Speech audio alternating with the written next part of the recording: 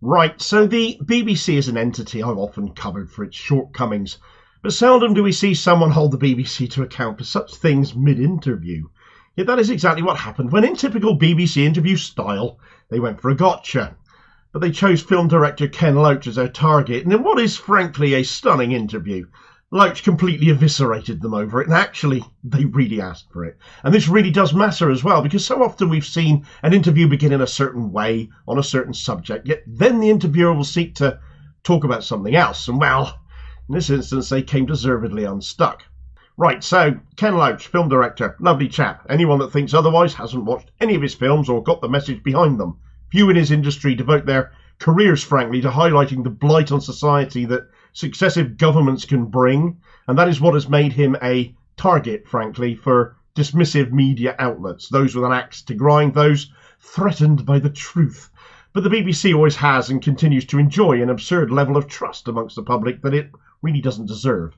And although that trust has certainly been eroded a bit in recent years, it's still trusted far beyond other purported mainstream news outlets, so really doesn't deserve it. And nothing quite exposed that like Loach's recent interview on the World at One programme on Radio 4 with Sarah Montague.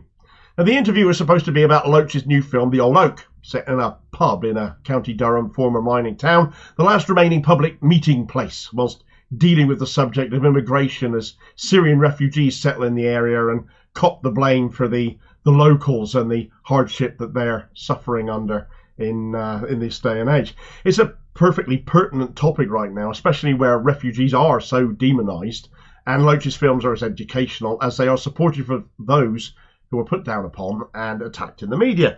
He sets a counter-narrative combined with brilliant storytelling, so it engages people who watch it. That hits home hard, and I frankly challenge anyone to watch one of his films and it not elicit some kind of an emotional response in you.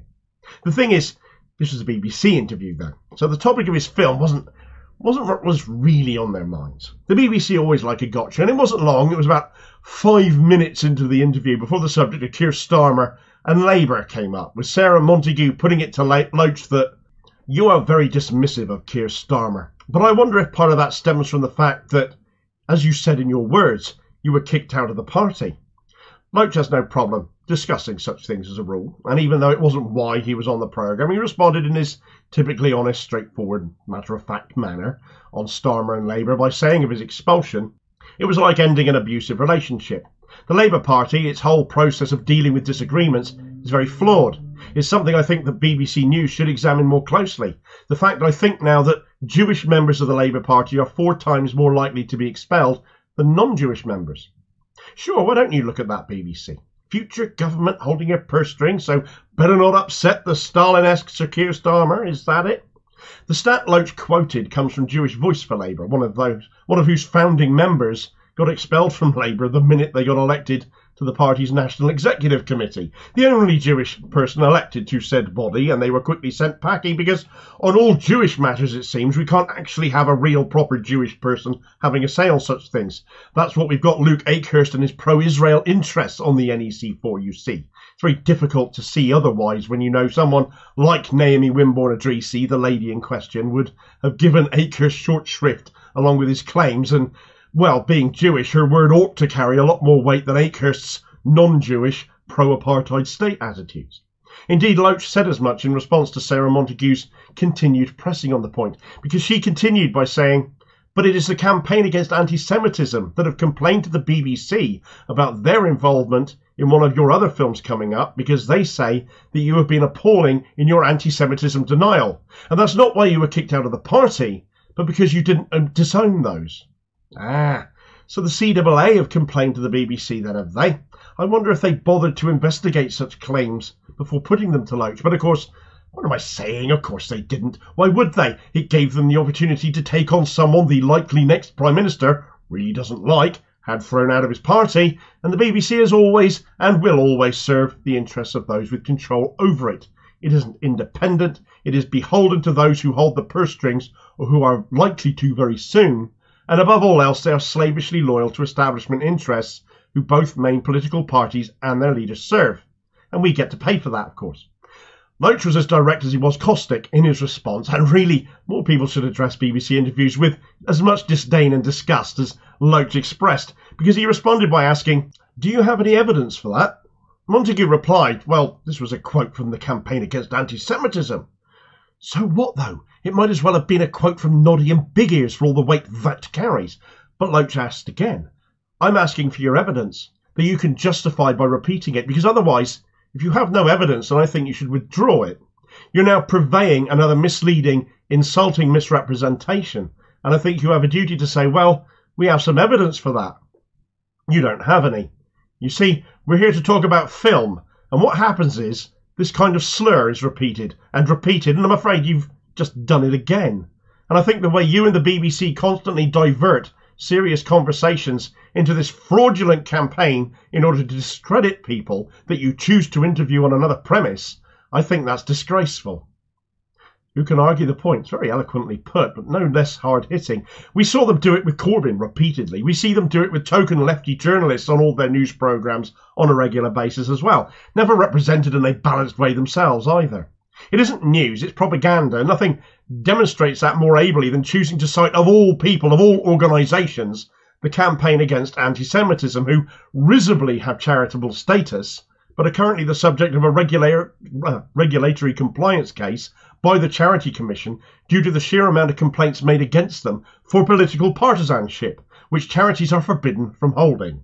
It has also been revealed, thanks to the investigative journalism of the electronic intifada, that the CAA is funded by Israel, having accepted charitable donations which it tried to hide in obscure Charity Commission documentation, but which were unveiled to have come from the UK partner of the Jewish National Fund, which is a non-profit Israeli organisation which funds the takeover of Palestinian territories for Israeli occupation. The funders of the CAA, their UK division, raises money here to pass on to Israel to continue displacing Palestinians in order to house Israelis. That's who the BBC cited as their source to attack Loach, because Loach is pro-Palestinian. The same organisation that got the Corbyn film The Big Lie cancelled at Glastonbury. Well, Corbyn is also pro-Palestinian. The Unite Union of Sharon Graham banning the same film from Unite Buildings, and also a book signing by journalist Asa Winstanley, who is an electronic intifada journalist, of course, was also done allegedly at the urging of the CAA. Following the Loach interview, which had been pre-recorded, Montague then read out a statement by the Labour Party, given an opportunity to reply to Loach's comments before the interview had even gone out. Not that Loach had right of reply to Labour in turn, so another totally one-sided approach to balanced journalism from the BBC, which read, "The implication of deliberate targeting made by Mr. Loach is completely false and not based on reality. Indeed, it isn't even clear from this quote on which statistically reliable basis Mr. Loach is attempting to justify such a claim." Labour didn't make a note of the number of Jewish members it had expelled in that statement either. I don't suppose anyone at the BBC bothered to ask them, even though it was at the crux of Loach's response. But as Jewish Voice for Labour has stated, Labour have had that data, along with a good deal more, provided by them since August of 2022.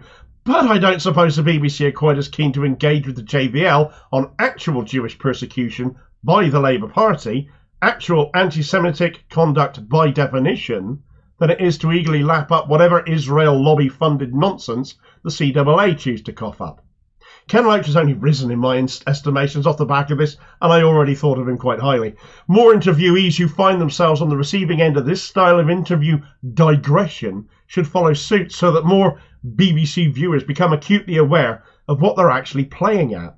But of course, the best advice I can offer, if you haven't already done so, is to just switch the BBC off entirely and get your news elsewhere. What do you think of the BBC's conduct here, though? Have you noticed it before? Have you picked up on it? Have you seen other instances of it? Do tell me all about it. Or do you think the BBC is justified in its questioning, even if their line of doing so comes from decidedly dubious sources? You know what to do. Leave a comment, have your say, be part of the conversation too. Thanks for watching. I hope you found the video useful. Please like, share and subscribe if you did. More content out daily, of course. Meanwhile, here's a video recommendation where it isn't just vested interest laying into Loach for dishonest, disreputable reasons, but Labour shadow ministers are entirely comfortable in doing so too. And one of the worst, of late certainly, has been Little Miss Fiscal Rules herself, Rachel Reeves, as shown in this video here. And I'll hopefully catch you on the next vid. Cheers, folks.